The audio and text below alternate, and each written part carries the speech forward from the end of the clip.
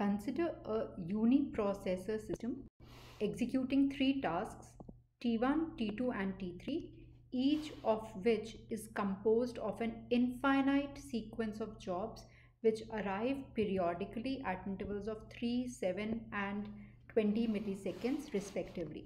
So we have three tasks and these are arriving periodically in the system infinite times.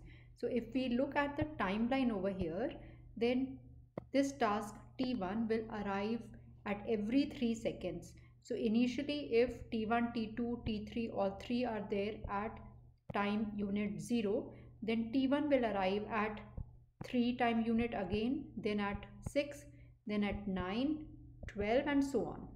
Similarly, task T2 which is there at time unit 0, then it will arrive at time unit 7, then it will arrive at time unit 14 and so on. And similarly T3 will first be there at time unit 0 and then it will come at time unit 20. The priority of each task is inverse of its period.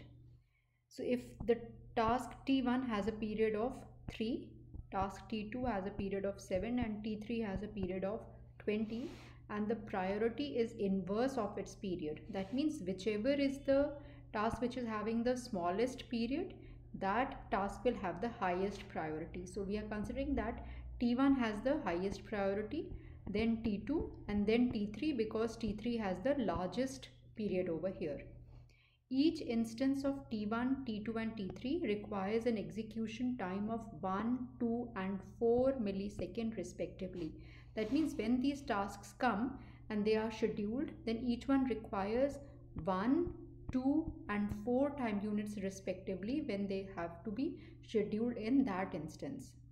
So given that all tasks initially arrive at the beginning of the first milliseconds, that means this 0 to 1, all the three tasks are present in the system and task preemptions are allowed. That means if a low priority task is running and a high priority task comes in, then that high priority task can preempt the low priority task. So we have to find out the first instance of T3 when it completes its execution. So this is our task to find out that what is the time unit at which first the instance of T3 is completed. So let's start solving this. So at time unit 0, all the three tasks are there, but since T1 has the highest priority, T1 will be scheduled first and it has an execution time of only 1. So it runs for 1 time unit and it goes out of the system and it will return again at 3 and then 6 and so on as explained earlier. So at time unit 1, T2 is the next task in the queue. So T2 will start running and it has a execution time of 2. So it will run from 1 to 3.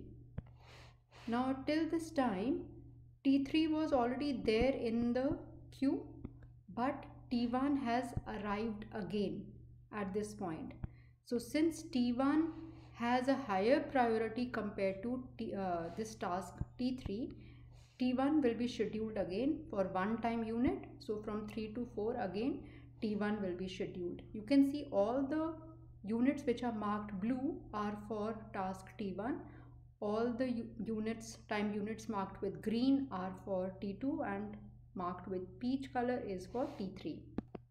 So at time unit 4, when T1 completes, the only task which is there in the queue is T3. So T3 is scheduled and T3 will run for 2 time units for till 6. So that means it has finished 2 time units and 2 are left, and at this time T1 arrives in the system again. Since T1 has higher priority, again it will run for 1 time unit. Now at 7, T2 also has come in the queue. T2 has arrived because now it's interval of 7 time units. It is arriving at every 7 time units. So T2 has also arrived. Comparing T2 and T3, again T2 has higher priority. So T2 has to run for 2 time units. So T2 will run for 2 time units from 7 to 9. So T2 is out, but now at 9, T1 has arrived again in the system.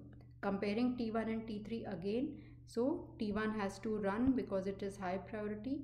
And then at 10, when T1 is also out, there is only one process which is left in the queue, which is T3. So T3, because its remaining time was only 2, so 2 time units it will run, and it will finish off its execution. The first instance of T3 will be completed at 12 milliseconds.